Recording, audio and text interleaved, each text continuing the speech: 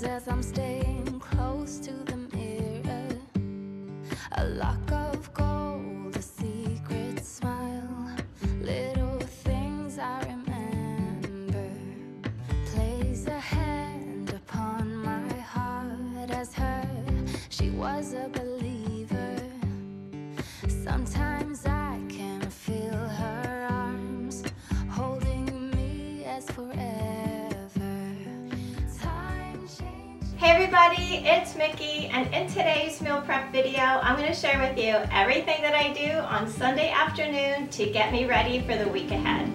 So if you are new here and you like DIY, decor, organizing, cooking, and planning videos, I hope you'll take a minute to subscribe. I put out new videos every week about all things home. So Sundays are my planning days. I plan for the week ahead in my daily planner and in my meal planner, and I have been using and loving this planner from Carrie L. I think I shared it with you guys a couple videos back, but I have been using it for probably a good 2 months now, and I really love it. Over that time, I had been working on like different layouts and setups, and I think I've come up with something that has been really working for me. Now on the right hand page, my bulk of my planning is really for the dinners, and that's what I have listed here. I have Monday through Sunday, everything that I plan on making this week. I have my Walmart pickup order started here, and I have my regular grocery store list started on this side. Now, since we eat more than just dinner during the day, there are other things that you need to plan for breakfast and for lunch. Now, I do not plan out every day what you're gonna have for breakfast and lunch, but I do like to have things, you know, available in the house for everybody to eat.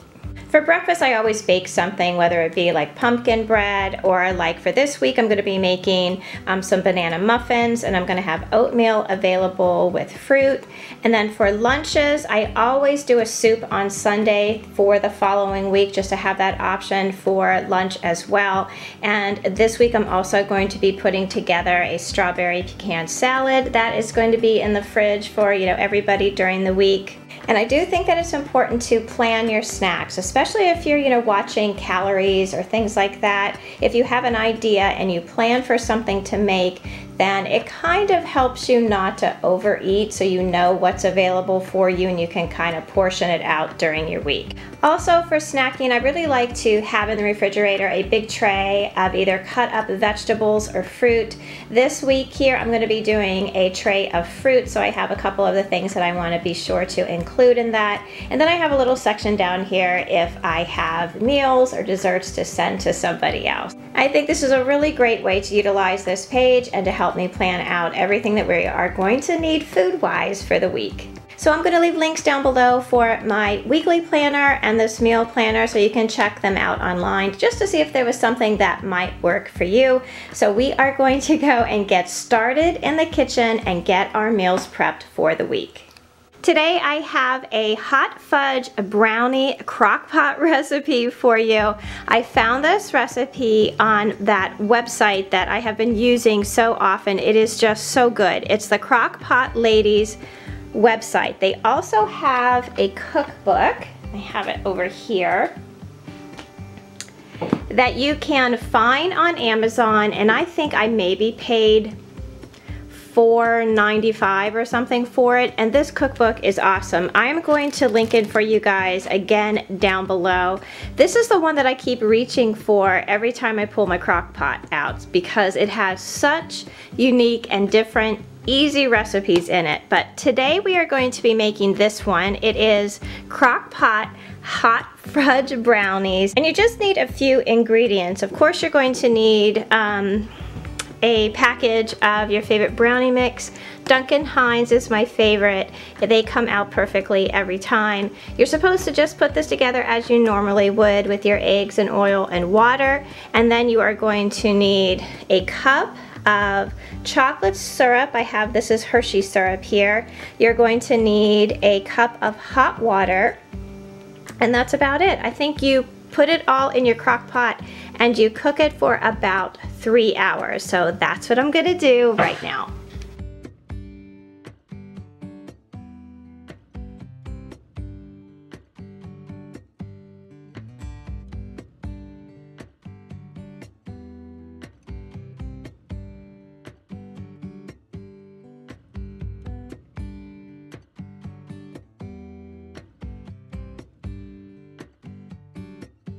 Next, mix together your cup of hot water and your cup of chocolate syrup.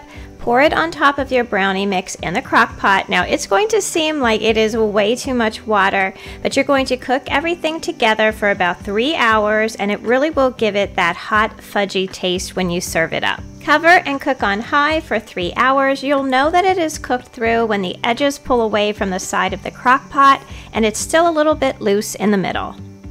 I like to serve it in a bowl with vanilla ice cream and a little teaspoon of chunky peanut butter on top.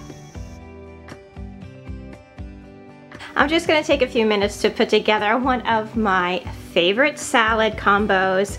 So here I have everything that I'm going to need. I have some hearts of romaine right here. I have some beautiful strawberries, some blueberries, and some chopped pecans. I also have a bag of this sweet and crunchy lettuce that I might toss in there too. Now normally I just would use my regular Italian dressing, you know, that I make and I put together for, you know, every salad we have. But today I thought I would try this Virginia brand poppy seed dressing. There is a salad at Panera that I always get that, you know, it's like this combo and it has a little chicken in there. And they have a really sweet, almost like a honey poppy seed dressing that they use, and it's really a good combo. So I've never tried this before, but I thought, you know, what the heck, we'll give it a try. So I'm gonna chop everything up and get the salad all put together.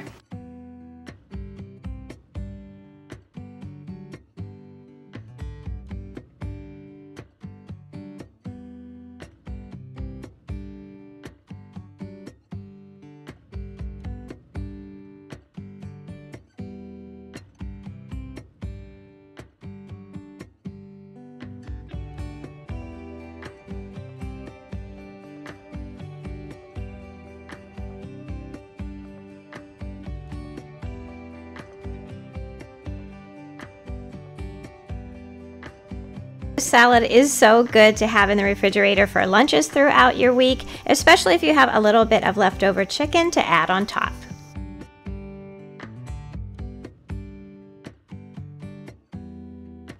I found these great containers on Amazon. They are Rubbermaid party platters, and I'll leave a link to them down below for you. I have 2 of them. One I use for cut up fruit, the other one I use for veggies. I also use these containers for taco night because they hold, you know, all the fixings. They're just really great to have around.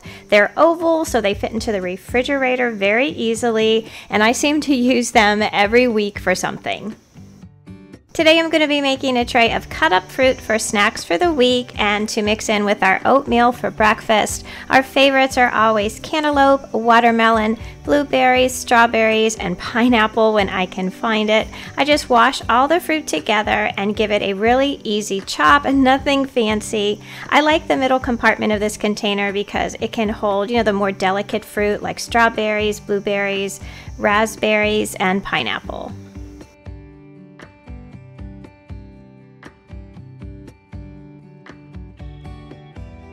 One of the best parts of summer for us is all those roadside market stands where you can find, you know, the freshest melons and homegrown strawberries and honey. I just think that everyone is more apt to eat fruits and veggies if they are already washed up and chopped for them.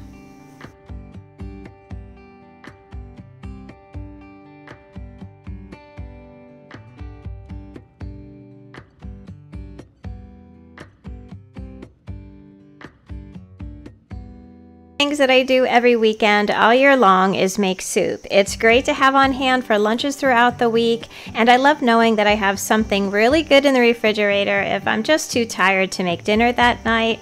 And I always have such a great stock of soups in my freezer for quick meals later on in the month. I have a long list of different recipes that I rotate through. Many of them I've made videos on, and I will leave links to them down below for you. For this week, I am making a big pot of chicken soup. Now, one of the things that always makes soup easier to make is to use some prepared products like packaged vegetable and chicken broth, better than bouillon paste, and rotisserie chicken. I really love the packaged rotisserie chicken at Costco, and I use it whenever I make my chicken-based soups. Now, if you don't have time to chop all of your fresh vegetables, frozen vegetables are a great alternative.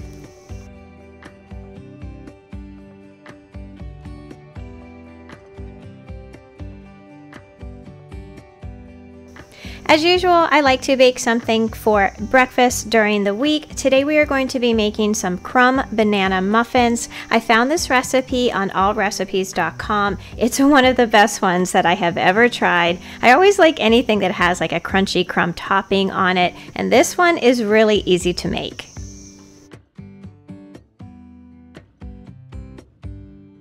So what you're going to be needing for this recipe is 3 ripe bananas, a 1.5 cups of all-purpose flour, baking powder, baking soda, sugar, 1 egg, and some melted butter. I will be putting the entire recipe in the description box down below.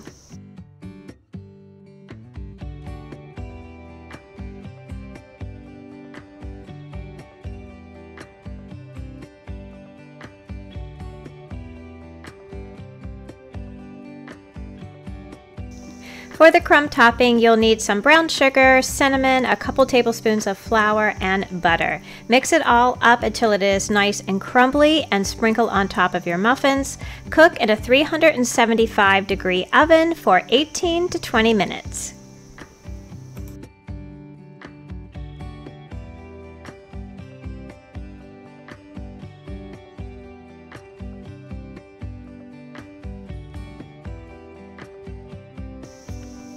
So if I have time, I really like to jumpstart my week by prepping my dinner for Monday night. This Monday we're planning on having steaks on the grill, and tonight I'm just going to be marinating them. I'm going to use that marinade that I shared with you from my last Walmart grocery haul. This Larson steak and chops marinade is really tasty if you're looking for something really quick, and it's also a great base if you want to add things to it. So thank you all so much for watching this meal prep video. I hope that it gave you some really good ideas on how you can make getting food on your table a little bit easier. I hope you'll join our community over on Instagram and Facebook at My Bashful Life, and please don't forget to subscribe. I'd love to have you all back as part of our YouTube family. So until I see you in that next video, I hope that you love the life that you have, be kind to each other, stay safe, and I'll see you again soon. Bye!